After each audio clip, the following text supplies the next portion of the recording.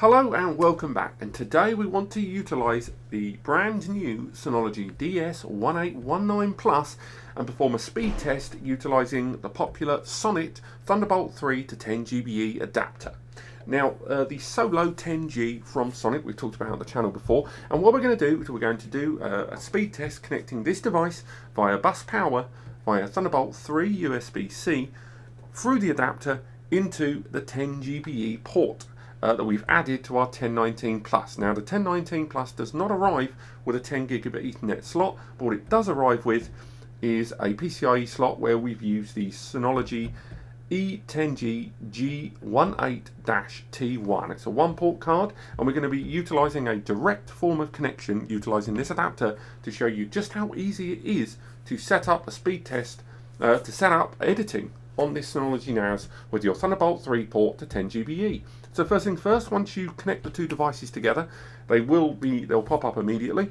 Thunderbolt, your driver should be up to date, but so it should pop up immediately. But if it doesn't, you always need to update your Thunderbolt ports. But apart from that, there's no other drivers needed.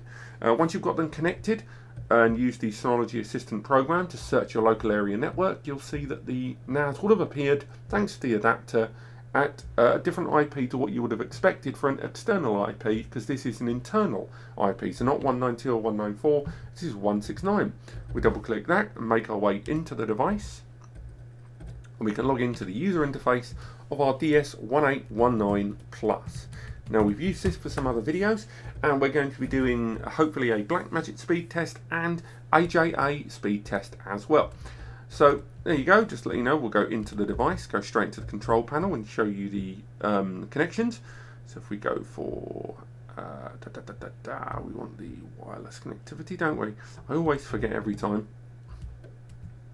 There's our network interfaces, so you've got the usual LAN connections, 1, 2, 3, 4. We've got a 1 GBE connection running externally, so if you have a look, there it is, using 194. And there's our 10 gigabit Ethernet connection there.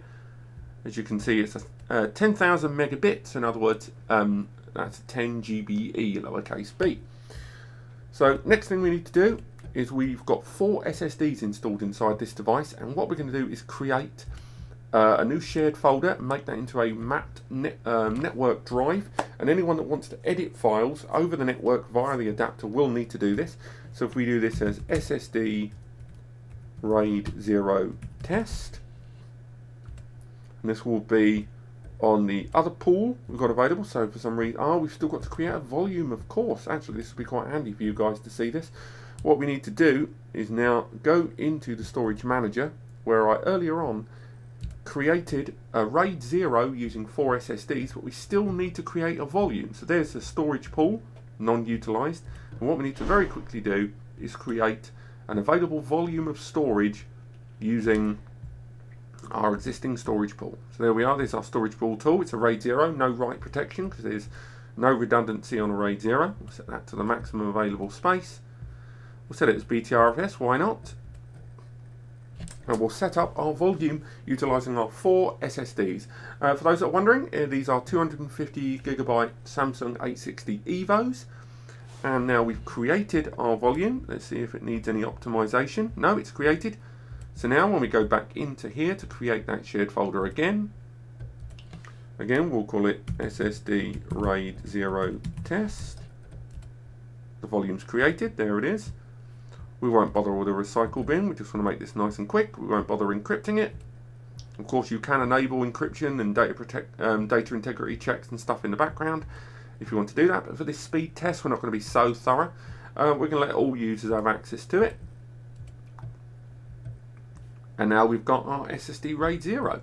So that's all done. Next thing you want to do, if you want to create a mapped network drive, and I know we've done this on the channel before, but I do think it's worth reminding everyone, go back to the Synology Assistant, go to Map Drive, enter the login credentials for the NAS, head forward, it will find it, then there's the shared folder we've created. We'll call this drive T. Got some other ones there from old videos. We'll open that mapped network drive straight away. So now we've got our RAID 0 test area that's got 4 SSDs that we're connected to via 10 GBE. So let's run some tests, shall we? So first things first, let's do the AJA speed test. So from here, we're going to select target T. And again, we could rig the test a little bit and do smaller files, but for now we're going to do 1 gig files, a big size there, and we're going to start the read-write test now.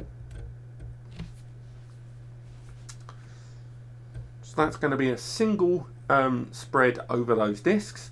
And again, this is a RAID 0 with 4 SSDs. And it's going to do a continuous test now, where it's just going to flick through time and time again, but do remember that these speeds you're looking at here are because we're using 1 GB test files.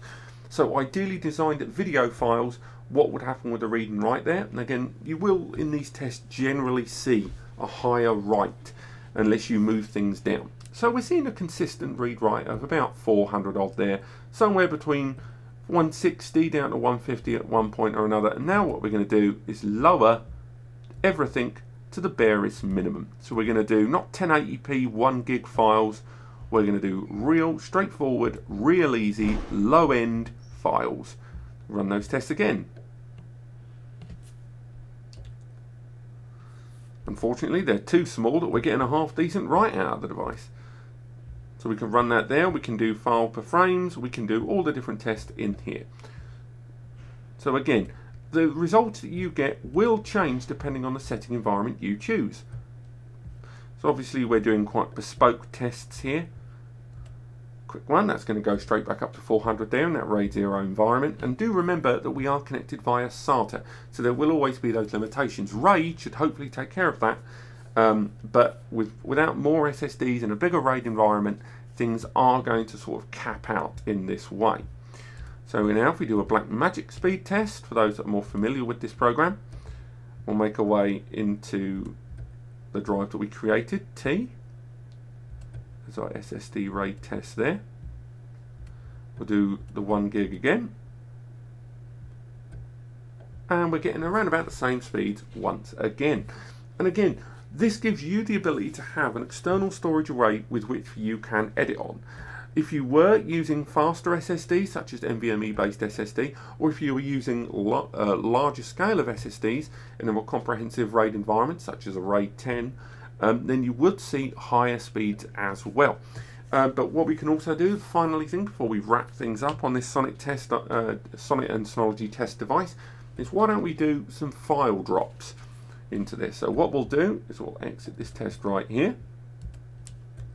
Come out of there, make our way into a bulk area there. Going to grab a whole pile of files here, copy, and we're just going to do standard file transfer technique of just dumping that in there. As you can see, we're getting those consistent read writes of around 350, 360. And picking up a little bit higher as some of those files get smaller and bigger, but it all averages out pretty well in the end. And for those that want to edit files over 10 GBE, this is going to be hugely advantageous. Don't get me wrong, you're not getting Thunderbolt 3 speeds because of course you are connected over 10 gigabit Ethernet, 10 GBE.